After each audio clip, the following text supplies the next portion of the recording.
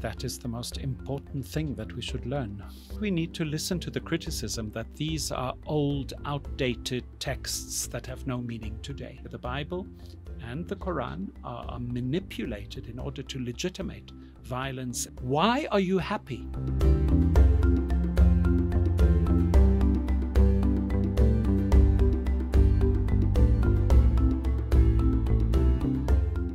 Hi everyone, welcome to Christ Alive, and this is our second episode. So today we will be speaking about the Bible. We're going to learn all about how the Bible actually isn't daunting, actually isn't scary, actually isn't irrelevant. So if you're interested to hear how that turns out, then join us. And our guest is Fr David Neuhaus, who's a Jesuit who lives and works in Jerusalem, although he's been in South Africa for a little time. Where the Bible is set.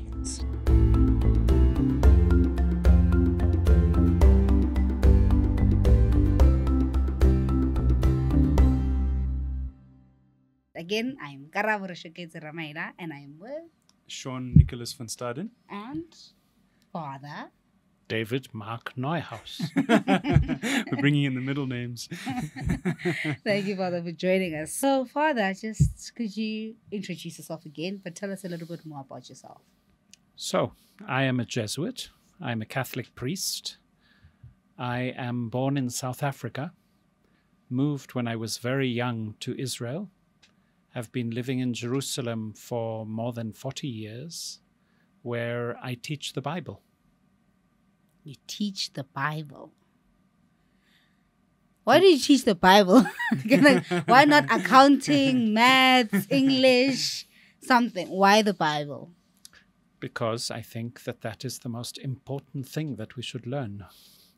Yeah, it's a strange expression to teach the Bible, but I think it's parallel to teaching English, because it's teaching a language that allows us to speak about God, to speak about ourselves, and to speak about the relationship that we are called to with God.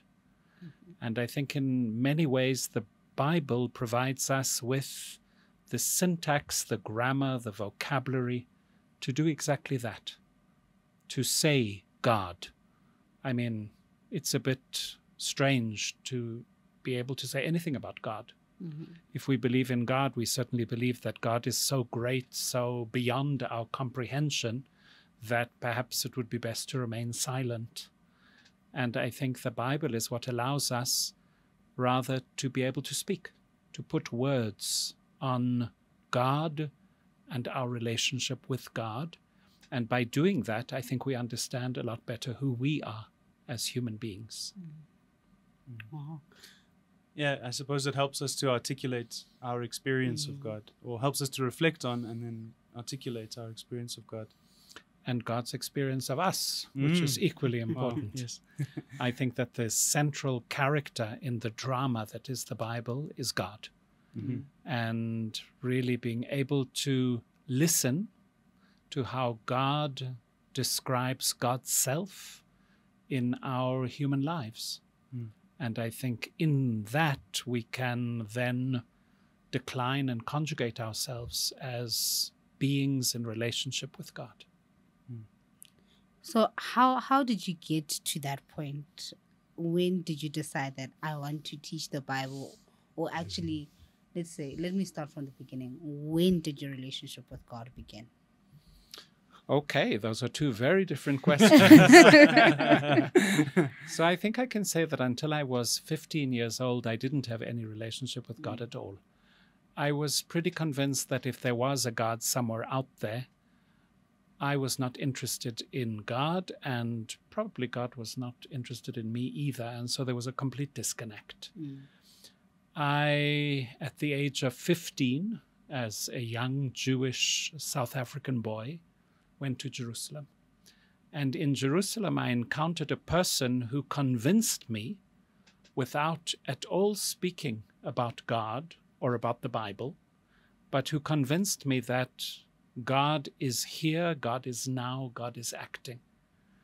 And so that was a very powerful experience that led me to rethink everything. Who I am, who God might be in my life, and what we're all doing here. So that happened at the age of 15. It took many, many, many, many more years to get to the point where I was told, under obedience, I said I'm a Jesuit priest, Yes. which in some sense means that I don't do what I want, I do what I'm told, that I should go and study the Bible. That is something that I should do in order to serve the church and the world. So it wasn't really a choice. But I'll quickly add, before you feel too sorry for me, that I think it was the best thing that happened to me after meeting Christ. That order by my religious superior that you should go and study the Bible so that you can teach the Bible. That's great. It's so interesting to see kind of God at work in surprising ways in different areas throughout your life. I'm wondering if we should unpack all the different elements of the story. Like, maybe we can start with, like, where are you teaching scripture at the moment? So, for the last 23 years, I have been teaching scripture predominantly in a seminary, which means a place where young men are studying to be Catholic priests, in a little town next to Bethlehem. It sounds like a Christmas carol, and we're in the Christmas season, but that is precisely where I do teach scripture. It's called the Latin Patriarchal Seminary in Beit Jala. But beyond that, I've been teaching in many, many different places in the Holy Land. And as I've become more and more comfortable with the language, so I've been invited to teach in many different places as well. How come I'm here with you? Well, I asked for a year to come back to the country in which I was born. And so this has led to the wonderful experience of teaching the Bible also here in South Africa, encountering the South African experience, which I knew nothing about, having left when I was very, very young and left behind a very different South Africa, and a South Africa in which I didn't know God and probably didn't know myself either. Coming back after all those years and rediscovering the country of my birth and being able to teach the Bible here has been an absolutely magnificent experience. In a few days, I will be going back to resume my teaching in Jerusalem, but I'm very fortunate that the superiors have agreed that I can spend 8 months doing that in Jerusalem and then return to South Africa every year for 4 months, hopefully continuing to discover this wonderful country. One foot in Jerusalem, 1 foot in Johannesburg. And it must be so fascinating teaching scripture in the places where the story is set. That must be amazing, to be, looking at the infancy narratives in Bethlehem. That must be amazing. So we had a wonderful bishop for many, many years who wrote a pastoral letter about reading the Bible in the land of the Bible. And indeed, that's an absolutely unique experience. It's amazing to be able to go around and be able to identify the places that the Bible speaks about. And of course, it means a totally different experience of reading the Bible, which I hope enriches my teaching wherever I go. So that even when I'm teaching people who have never been there, I can make the Bible come alive with the knowledge of the land in which the Bible came alive. So, do you find that it does come to life more, once you've maybe seen the Sea of Galilee? So it's interesting that you use that example, because I think that is the best example that we have. In so many other places, if we think of Jerusalem or Nazareth or Bethlehem or Nablus or any of the towns that are mentioned in the Bible, it's hard to see what the places would have looked like in the narratives that the Bible is describing, because there's been so much building and building over, and we really have to excavate and go down, down, down into the depths of the earth to try and uncover what things would have looked like. But that's not true when you look at the Sea of Galilee. That's the wonderful thing, that when you look at the Sea of Galilee, you're looking at what Jesus looked at. And so, yes, that's one of my favorite places. Wow. Have you ever done an Ignatian contemplation, like sort of sitting next to it? Absolutely. A number of retreats, but also had the wonderful good fortune of having a group of students who were able to go and live next to the Sea of Galilee and then study the narratives of the gospel right there. Wow. So again, it's a wonderful experience. But of course, it's not an experience that everyone can have. Yes. And so I think that we have the wonderful privilege as teachers of the Bible to try and bring alive the Bible. And of course, it's a two-pronged activity, because one is to try and understand what the text is saying, the text of the Bible, trying to read it. And I am very, very much focused on trying to bring alive every single word, that every single word has a meaning, and trying to understand what those words say. But the other side of this two-pronged activity is trying to actualize it in the life of the people who are doing that reading in circumstances which are completely different to the circumstances of the people writing the text or the initial people for whom the text was written. So this is the challenge. Understanding what the text says and understanding what it could mean for people today in our world confronted with that text. You know, now mentioning the people of today, I wanted to ask, with a country like South Africa where it has found that reading is not one of the favorite things that a lot of us actually like to do, now telling people to actually read the Bible, that's another stretch. So how do you teach people who are, I don't want to say not interested, but who find reading in general just difficult? So I think that the hook that can be thrown out in order to fish the people into the net of the experience of reading is, of course, storytelling.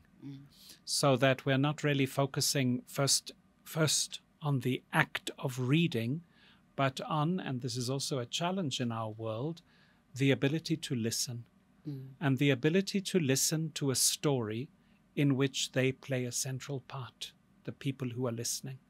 For we are dealing with, again, the central character in the Bible, who is God, who is hungry for a relationship with us. We are created in order that God not be alone. And of course, we are created, each of us, so that everyone else won't be alone. Yes. So I think that it's the narrative art of the Bible that can really attract people into the act of reading. And the act of reading is leveled, because when we first approach it, there is the simple narrative. But there are so many levels as we start to appreciate that these are not just quickly written, quickly composed narratives that have been thrown together in whichever way. They are carefully constructed. And again, I go back to the work that I love doing, and that is really looking at each word and the echoes of those words within the greater story. So wherever we are in the Bible, if we're reading a story about Abraham or a story about David or a story about Jesus, these stories are all connected in a kind of very, very intricate network of words, of verbs. I tend very much to focus on verbs because it's when we encounter the verbs that we encounter God. Now, what does that mean? The first verb that we have in the Bible is God created the world. What does that verb mean? And in order to get to the depths of what it means, we need to know not only language, meaning in our case we're speaking English. Of course, the biblical languages are not English, so already there's a work to be done to reconstruct that word in its original languages, Hebrew and Greek. But then also, how does this word play out in this long, long series of texts that slowly uncover the meaning, the dynamism, and the relationship that is cultivated through the use of that verb. So again, you start with a story, and that is what entices people to come in. And then as you unpack the story, you're really reaching the level of language. And language is absolutely fascinating. So. And I'm also, I don't know if it's just me or my For You page, because you mentioned TikTok a lot. I'm finding on TikTok that there's a lot of, how do I put this? A lot of people are trying, I don't want to say discredit the Bible, but they just want to say that whatever's in the Bible is either not true or unrealistic. Or old and irrelevant. So how, because you say you love teaching it, how do you bring that relevance to today? I think that we need to listen to the criticism that these are old, outdated texts that have no meaning today. Because let's face it, it's true. These texts were written hundreds and hundreds and hundreds of years ago. Yes. Okay, the oldest of them were probably written even a few thousand years ago. And so it is not completely coherent to say texts that were written hundreds of years ago by people, we don't know who they were. They certainly were not of our culture and of our time, for an audience, the people they were writing for, who have nothing to do with us. What on earth are we reading other people's mail for? It was written for other people, not for us. So I think that we need to take that challenge very seriously and not poo-poo it and say, oh, stupid people, they don't understand what they're talking about. Yeah. They do understand what they're talking about. But here is where the marvel comes in, where the marvel kicks in, and that is, as we listen closely, and again, yes, there is an effort to listen to what that text is making heard, we can slowly penetrate that text and realize how actual it is for us. And why? Because of relationship. I think that there is no human life possible without the attempt to build relationships. Aristotle, another outdated old author from hundreds and hundreds of years ago, he said we are social animals. And indeed, in the Bible, we have God looking at that human person that God created out of the earth, okay, that earthling, that earth creature, and saying, it is not good that this earth creature be alone. And immediately there we see, right at the beginning of the Bible, right at the beginning of the narrative, the concern of God for relationship. Not only relationship between the earthling and God, but that the earthling is in relationship. Now, when we speak in this way, I think that every person of every age can immediately recognize that there is something relevant here. Okay? Because once again, I mean, there is a certain art, I presume, of TikTok. I'm a dinosaur. I know nothing about TikTok. But the I've few been trying. the few that I've watched really depend on a weaving together of words that can communicate a message in a very, very short space of time that will catch you. It will take you, even by surprise. And I think that, to a large extent, that's what the Bible is doing. It's carefully using language so that we can find ourselves, surprisingly, in these ancient texts and identify our needs, our desires, our dreams, but of course in relationship. Because in that text, what is being described is also the needs, the desires, and the dreams of God for us. It really becomes quite exciting, actually. I think when you think of Scripture in this way, when you look at Scripture, you know, like how we probably grew up looking at it as just this really boring, difficult to read text, you know, really confusing. But when you start to realize that these are people reflecting on their experience, trying to communicate their experience of God, and God trying to communicate God's experience of us, then you start to realize that can kind of cast a light on our own lives, our own experience, and you can start to kind of, as they were reflecting on their lives, we begin to reflect on our lives. And they reflect, what is God doing then? We start to see, what is God doing now in my life and in our lives as a community as well. No, that's very true. That's very true. Absolutely.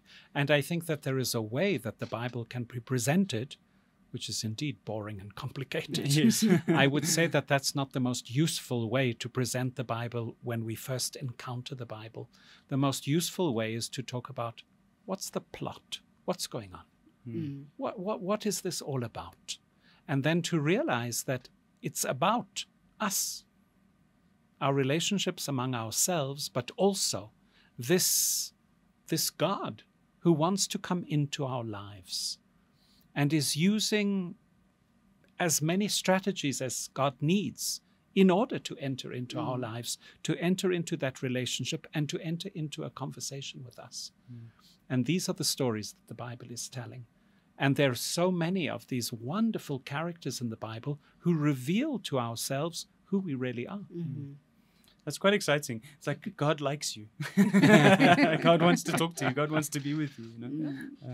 Yeah. For more information about the Jesuit Institute, visit our website at www.jesuitinstitute.org.za. You can also follow the Jesuit Institute on Facebook, Twitter, Instagram, TikTok, LinkedIn, and subscribe to our YouTube channel. I don't think maybe we could have this conversation with you saying that you teach in Israel and not mention how is it now with everything that's going on between Israel and Palestine and you teaching there? How are the challenges of actually being able to speak about God and his greatness and being a space where there's something so scary and violent happening in the same breath? So, of course, that's the only context I've ever known. Yeah. This conflict has been going on for more than 100 years. And it is an absolute catastrophe and a human tragedy. So, indeed, within that context, I'm looking also for answers to the question, what can I say? And, of course, answers to the question of, what am I supposed to do? Now, I have a very, very privileged position, which is not common for somebody living in that area, and that is that I speak both languages. I speak Hebrew and I speak Arabic. And more than speaking Hebrew and Arabic, I am working within a Hebrew-speaking milieu where I am teaching the Bible in Hebrew, which, of course, is very interesting because a big part of the original language of the Bible is Hebrew. Perhaps not exactly the same level of Hebrew that we speak today, but still, it's very similar. And, of course, then teaching also in Arabic. And although none of the Bible is written in Arabic, Arabic is a very ancient language, and we are in deep relationship with another religion or the followers of another religion who believe that Arabic is a sacred language, and that is, of course, the language of the Quran and the language of Muslims. So first I want to say, before we get to anything scary or challenging, is the level of privilege. Of privilege which I didn't really choose, but my life developed in such a way that I was always among Hebrew speakers and Arabic speakers, and now am able to try to communicate something of the richness of the Bible in both of those languages. Yeah, there is a loss for words. When one contemplates what's going on, and of course what has been going on for the last more than 2 months, this present round of this conflict began on the 7th of October. We are now the 19th of December. We don't see any light at the end of the tunnel. I would say that the last few days have revealed some of the worst of what has been going on, with senseless death on every side. We come to the Bible with those questions. But I want to say that there is a huge challenge, and that is, within this conflict, the language that I am saying is so rich, so relational, is being manipulated by people who want to promote the conflict. They are not that interested in God. And I would say here, the suffering of God as God witnesses what we do to one another. We are all God's children. That is an absolutely foundational message of the Bible. But people in the conflict have been manipulating the language in order to legitimate violence and justify their claim against their brothers and sisters who live in the land. So it's tragic. And I would say that many people in the land who are suffering and crying out for help, they would say the Bible is not only boring and complicated, they would say the Bible is cruel and heartless and part of this pitiless war that has been going on for so long. So this is a huge challenge as well, to make the Bible a text that speaks about relationship in this context. And there again, not just a relationship between any individual and God, but a relationship among us, that we can really understand that the Bible is a story of God's engagement with us in order to bring us together as brothers and sisters. Okay, again, I'd say that the most important character in the Bible is God, and God depicted as a parent God, a God who profoundly loves every single human person who in the Bible is described as being created in God's image and likeness. By the way, many people say, what is that image and likeness? I say, it means I look like my daddy. It means like when I walk down the street, and this happened to me, this is a real story. I walked down the street many years ago with my late father. I had been living out of the country for decades, and we bump into a friend of his who had never seen me before, and looked at me and looked at him and looked at me and looked at him and said, "This is your son." Wow. And I said, "Wow." And then he added, "He's your image and likeness," meaning I resembled physically my father. This is totally relational. This is a God who is the image and likeness of every child, woman, man, old person being killed in the conflict.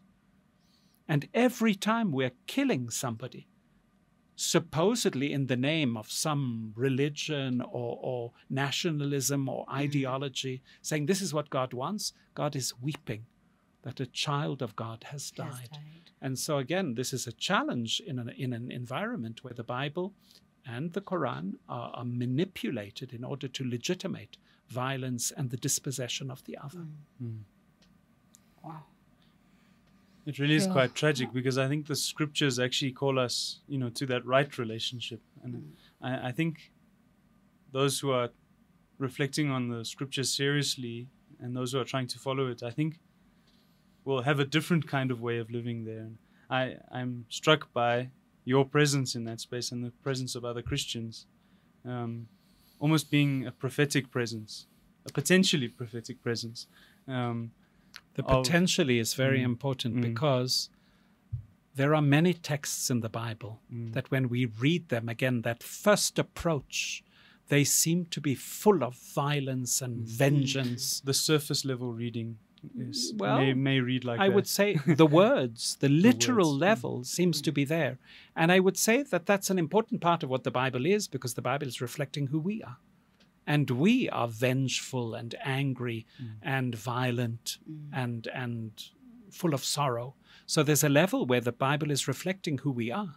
But again, as you said, we need to get down into the text. There are texts that are frightening.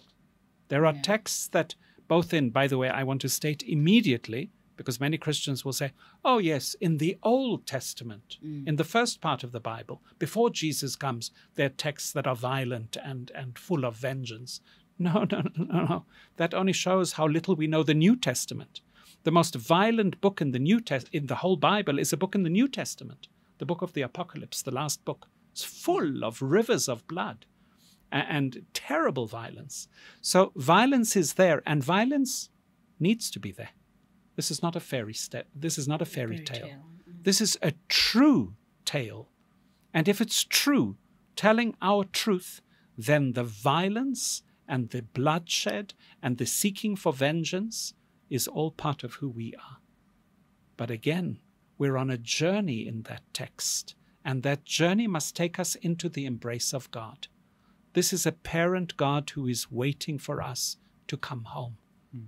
It's a parent God, and this is also a problematic part of the text, that can know states of anger. There are descriptions in the Old and in the New of the anger of God. But as one of the most important books in the whole Bible, the prophet Isaiah in the Old Testament recalls in chapter 54, God's anger is not like our anger. It's a moment in God's life, whereas God's mercy and love are God's overwhelming reality. So we don't need to say, oh, we're angry, so that comes from the devil. No, there is something true in anger. Even Jesus got angry, okay? But I think that where we're heading in our reality is towards a reality in which everything becomes love and mercy. I have a question, a personal question, about what's it like being, Jewish and Christian in the Palestinian areas, working in the largely, Arab areas, and at the same time being, an Arab speaker and someone who's often vocally in support of Palestine in Israel, being an Israeli citizen at the same time. What's it like kind of bringing those worlds together? So it's a challenge, but I think it's more a vocation. I feel that this is exactly what I'm supposed to do. I'm supposed to go over the wall that divides these two people, and it's the wall of enmity. There is a wonderful biblical text, again, one of my favorites, in the Epistle to the Ephesians, which says, Christ is our peace. He brought down the wall of enmity. In his crucified body, he created the new human person. And in that new human person, there is no wall of division. So that's not my work, it's Christ's.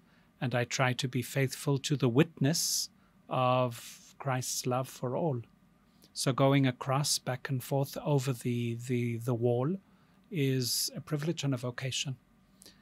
Yeah, it's not always simple. It often leads to some suspicions. But I think that when I'm open and transparent about who I am, then people know what they're getting.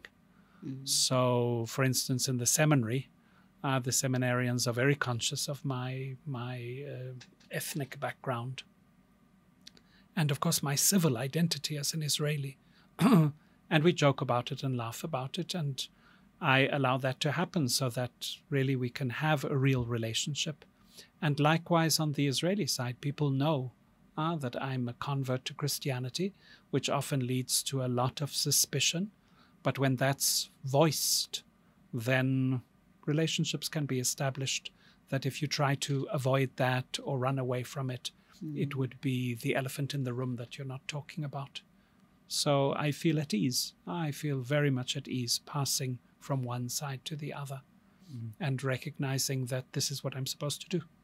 This is, in a certain sense, my vocation, my identity and my mission.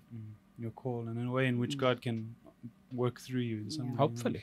When I'm not too much of an obstacle. Thank you. I want to ask, have you always taught the Bible? So no, as I mentioned to you, I started to teach the Bible because I was sent under obedience to go and study the Bible, and then came back and began to teach the Bible. And that happened when I was 38 years old. Okay. So now that I'm 87, I think, now that I'm now that I'm almost 62, I've been doing it for many, many years. So before that, of course, I was in formation as a Jesuit, 8 long years of formation, during which time I presume I was being observed so that the superiors could get a sense of who I was and what I might do best to serve the mission of the Society of Jesus for the sake of the world and for the sake of the church. When I had my own choice, when I was able to do what I wanted to do, I began university at the age of 17 and a half and did a BA, MA, and PhD in political science. Oh. So that might tie up with your last question about the conflict and what's going on. And my doctoral dissertation focused on one aspect of the conflict between Israelis and Palestinians, between Jewish Israelis and Palestinian Arabs, and it looked closely at the use of religion in the conflict. So I feel there, once again, my story has developed in a way that has allowed me to perhaps mobilize some sense of understanding of where do I situate myself and trying to reflect constantly on what does God want from me in this particular situation. Again, I think that the central word is relationship. Relationships are shattered, they're in ruin. There is devastation on the human level, not only on the material level. And in such a situation, how can one's reading of the Word of God, that is the Bible, help? How can it be a force for rebuilding? And big word, reconciliation. But again, remaining focused on that is certainly what animates me most of the time. What would you say to a young person who, I don't want to say who doesn't read the Bible, but who is trying to establish a relationship with God? Where should they start? So I think that the biggest challenge in our world today is noise. There is so much noise. We are listening constantly, and when not listening, just hearing an incredible degree of noise. And I think that the first step is really being able to struggle for those moments of silence.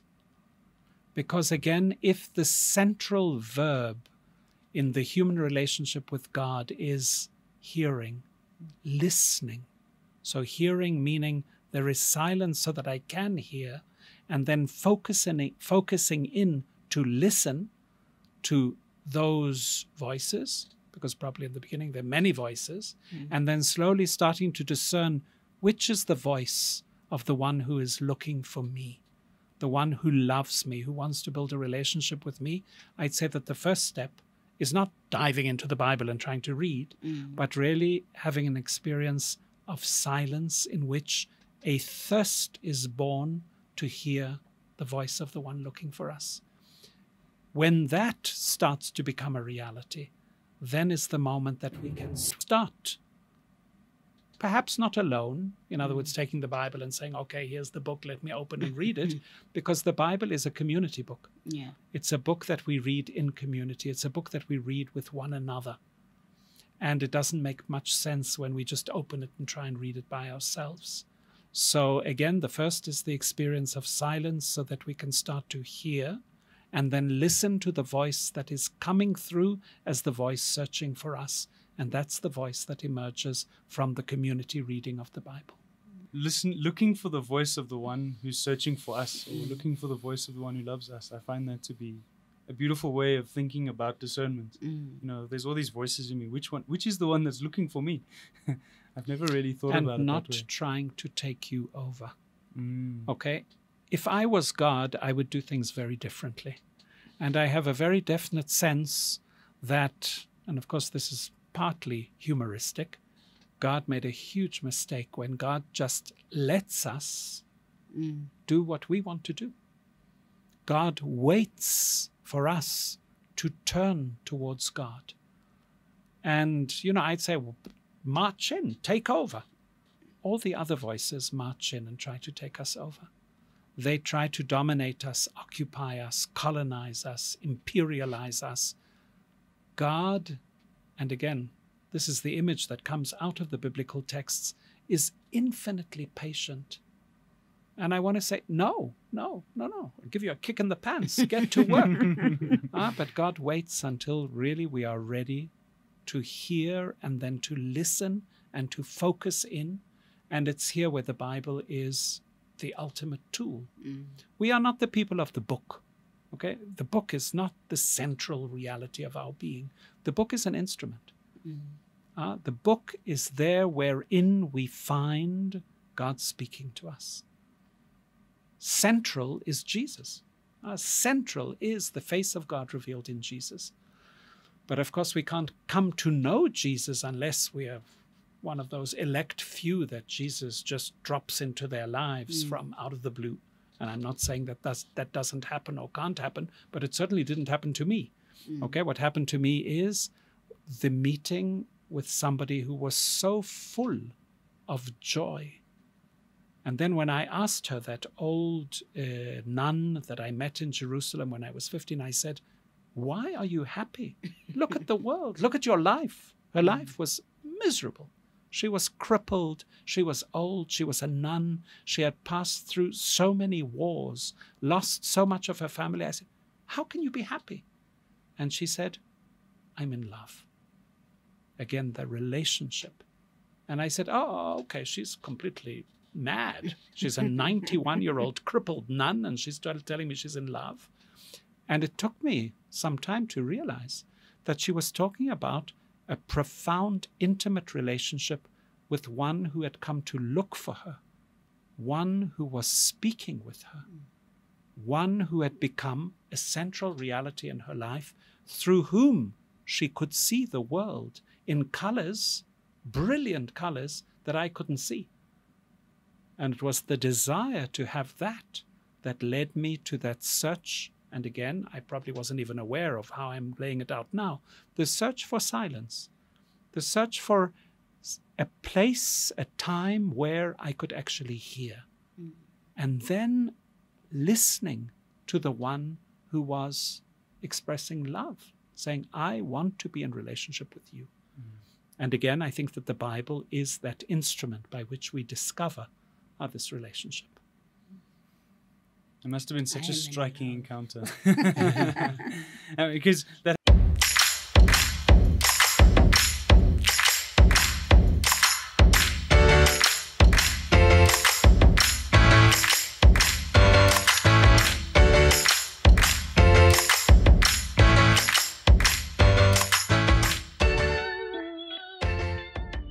happened when you were about 15 or so? I was 15 years 15 old. and you met this old nun. She was what And type of course, what was amazing is she took me seriously. I mean, I was a 15-year-old boy. By the way, I came to her saying I was writing the biography, 15 years old, writing the biography of someone she had known who had been murdered during the Russian Revolution. a Russian royal member of the Russian royal family? Yeah. And the fact that she took me seriously and we engaged in a 3.5-hour conversation led by me. Nothing about God, nothing about religion, nothing about faith. It all focused on this person who fascinated me. And it's only when I left her presence, I suddenly said, 1 second, that woman is the happiest, most radiant person I ever met. And I said, nah, can't be. And I went back the next week and I said, Mother Barbara, I'm not here to talk about Grand Duchess Elizabeth. I have a burning question I want you to answer. Why are you happy? And of course, she was completely taken aback. And knowing that I'm a 15-year-old Jewish boy, the last thing she wanted was to talk to me about her faith, about her inner life. But I wouldn't let it go until she finally said, well, I'm in love. And I said, what? What? I want that. I want that. I want to be animated by a relationship where I am loved. Sinner that I am, failure that I am, the predominant reality becomes the one of being loved. And I think that's the story the Bible is telling from the first page to the last. I think that's what a lot of us are actually searching for is that love. But it's almost like we don't know where to find it or where to look for it. So I think now in searching for that silence, we will be able to find that love, the love that God wants to give to us. And because of course it means making place. Making place, not being invaded and taken over, but really the act of saying, I am making place for another in my life. Am I ready to make place in the center of my being for God? The medieval mystic called it, am I ready to become a mother of God? Meaning that God will dwell in my innermost being. The next stage, of course, then is what she did without wanting to do it. She didn't seek to missionize me, but giving then that God in your midst to another. And that's the gift I received. And in teaching the Bible, I feel that that's what the gift I want to give. I mean, in response, what's happening in me is I'm reminded of what happened to me last week. We went to Zambia and I visited my novitiate, which is the first stage of Jesuit formation. And I sat in the novitiate chapel where I'd spent many hours for the first 2 years of my Jesuit life praying and discerning. And I was feeling so emotional. And I didn't fully understand the emotion. There was just so much happening inside of me sitting there where I'd spent so many hours before. And I think that there were two things that came to my mind. One was, this was a place where I made space. And I think you spoke about that, making space for God. So that was a kind of a privileged time in my life when I made a lot of space for God. And there was a big encounter with God that happened with me in that space. I kind of carved out this time in my life to just sit with God. And a lot happened. And what happened, I think, was that relationship that you spoke about. So that encounter with God and making space and having that encounter with God. And it was beautiful. And I think today I still try and make that space. The space being more than just, place and time, but really actually making a space for God. And I think that's a challenge. I almost want to ask you, how do you think young people can do this as well? Like, can we do it as young people? Can we carve out a space? Not all of us can go off to Zambia and spend 2 years praying there, but how do we do it? What are you going to do? How do you do it? I think I think it comes with wanting to create the space. Mm-hmm. Actually making a conscious decision and say, this is something that I want to do. And I think tools will come according to what you need as an individual, but actually making a decision and say, this is what I want to do right now. Mm-hmm. That's how I think we can make that space. Yeah. Because like Father was saying, there's just so much noise and so much information coming to you, like, I don't know, at lightning speed, because there's TikTok, there's Instagram, there's Google, there's ENCA, there's Al There's our Jazeera, WhatsApp status. there's WhatsApp. So everyone is getting information from all these different sources, but actually making a conscious decision and say, this is what I want to do. I want to make the space. I actually want to listen to God. Then I think that's where it can all begin. And then, like, the other thing is, like, how do we then understand that what happens in that space? I think that's where we almost need a bit of accompaniment, a bit of help sometimes. You know, so I make that space. Now, how do I understand and process all these voices that I happen? think that's where the challenge is, actually finding people or someone to journey with. I think that's why we decided to do this podcast, to actually find a group of people to journey with, because it is difficult to journey on your own. It's like deciding to go on a diet. Like, you can make a decision on your own, but actually sticking to it, you need someone to remind you, like, hey, this is what you said you want to do, so keep at it. So finding that group of people to journey with is the challenge, because we go to mass every Sunday, or some people go to daily mass, but those relationships, like Father was saying, that we need to build those relationships, find those relationships. That's where the challenge is. Like, who do you go to? Because sometimes choosing to go to a priest is difficult because they feel like they're far away. It's like they're not in this reality. It's like they never started this journey at some point. But finding a sister also, it's also challenging. But finding those everyday people that you encounter, deal with every single day, and journeying with them, that's the tricky part. And I think if you can find that, then I think the journey will be a lot less daunting. Yeah, it's a bit easier when we're kind of walking together. Yeah. I think that speaks to the importance of friendship, the importance of good Christian communities, the importance of good Christian leadership as well. And then, of course, the most important thing, the importance of that personal encounter with God. Yes. That's the thing that we're reflecting on. So all of that kind of needs to be happening together.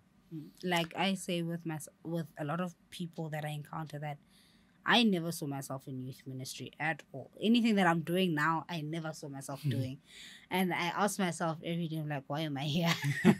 What am I doing? Am I even doing the right thing? Yeah. So every day is a question, and sometimes you don't even get the answers, but all I can say is I am happy with whatever it is that I'm doing.